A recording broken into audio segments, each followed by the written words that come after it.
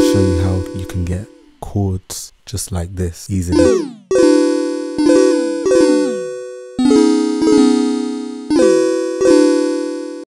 In this example, I'm going to use the MIDI. So I went to the settings to open up the organ sound.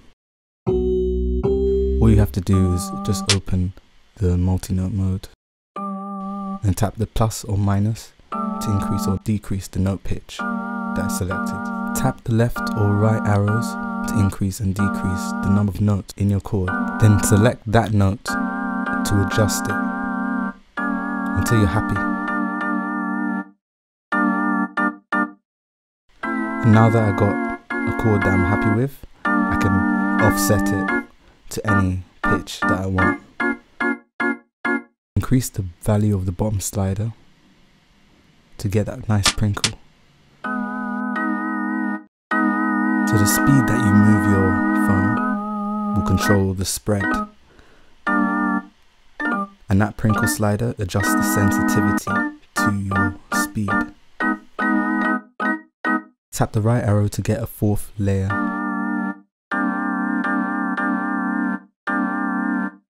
And then tap that value to now control which note it's playing.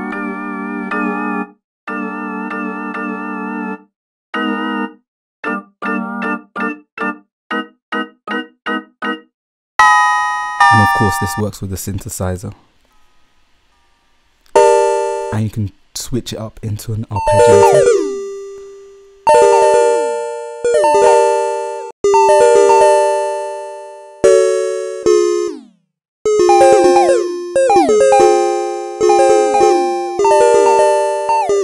You can also change the order, so you can go from up to down or down to up, even random.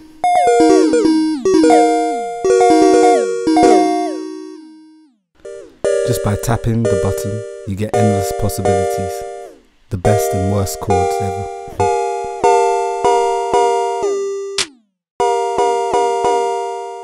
What's amazing is that you can save the chords.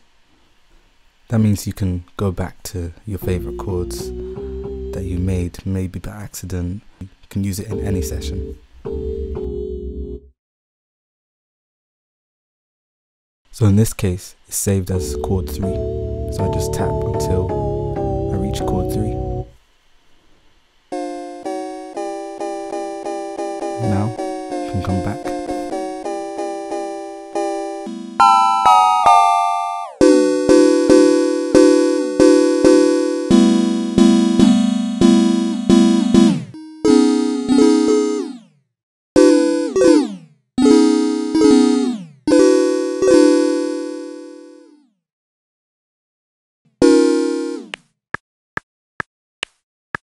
So you can actually change the speed of the arpeggiator with the metronome.